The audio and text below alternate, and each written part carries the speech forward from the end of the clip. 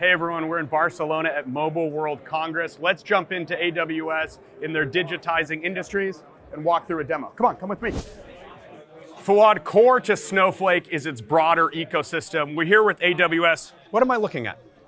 Ryan, simple question. When was the last time you're going through an airport and really frustrated with the Wi-Fi? I have to say it's pretty timely because 48 hours ago, I was in an airport and I couldn't connect and it frustrated the heck out of me, Fawad. And this is what we are doing here today. So what we have taken is we have built a GenAI powered digital twin using Snowflake and different native AWS services to help different industries operationalize their network experience and monetize all of this data for end customer experience.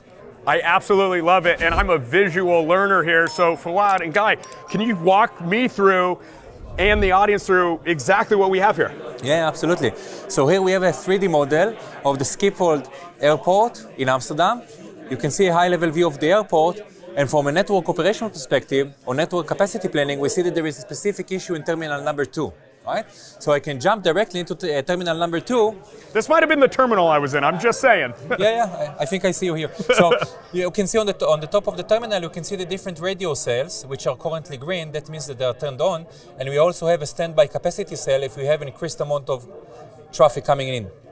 And if I scroll down, you can see— Talk about going granular here, Guy. This is perfect. Yeah.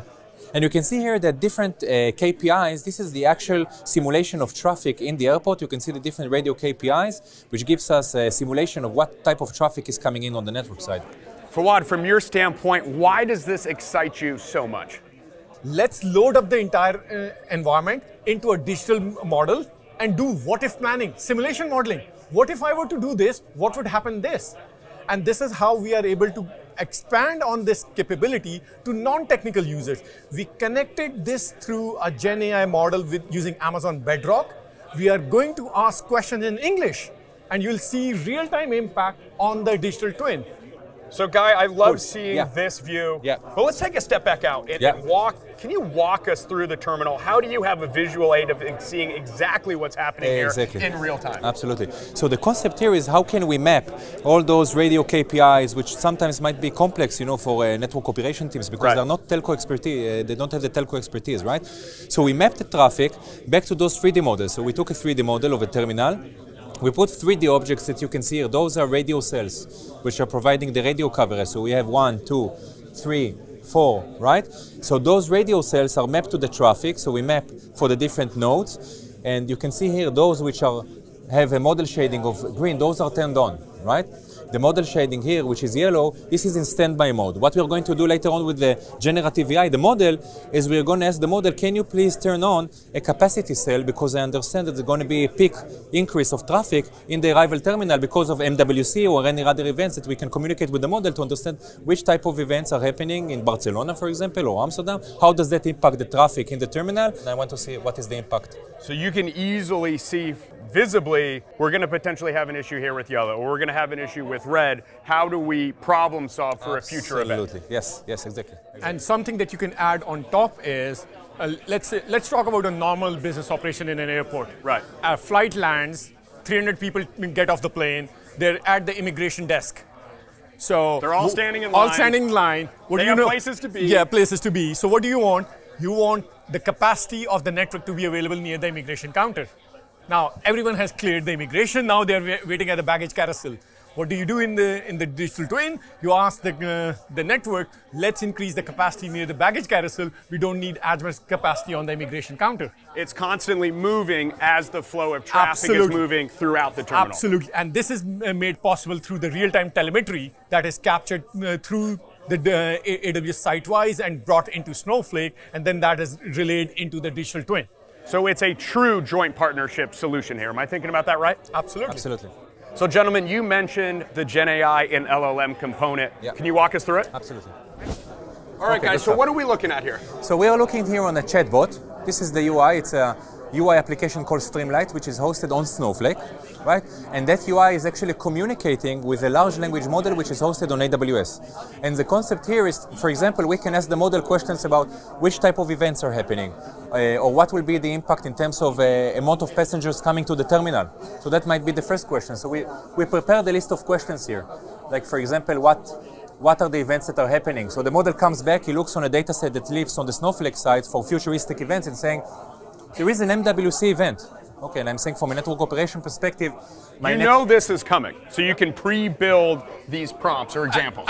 We know this because that data is coming in from the Snowflake marketplace. We have got flight arrivals, schedules, we have events data, whether there's a Taylor Swift concert or whatever is happening. We need increased capacity because of there is an increase in demand. And that is coming from that event data that is captured through different partners in the Snowflake marketplace. And also, in order to identify those use cases where there is demand for high capacity, even if you are not already in the airport, you can capture the data using flight sample download data that is available inside the marketplace as well. What is the download rate across the entire continental United States or Europe? And you can use that as a demand signal. And as a future proofing to avoid any issues down the road. Absolutely. Exactly, absolutely. So right now we're using a list of pre-canned examples, but from a network operation perspective, the network operator can use any type of natural language to communicate with the chatbot, right? That's the whole logic.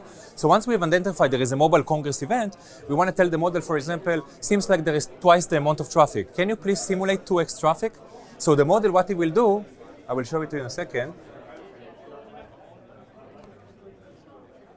Because now this is opening up the world to a whole different subsect of individuals with the LLM, with the Gen AI, to non-technical users, to now find the value out of future situations. Absolutely. And so you expose this system to somebody who's an operational manager of the airport.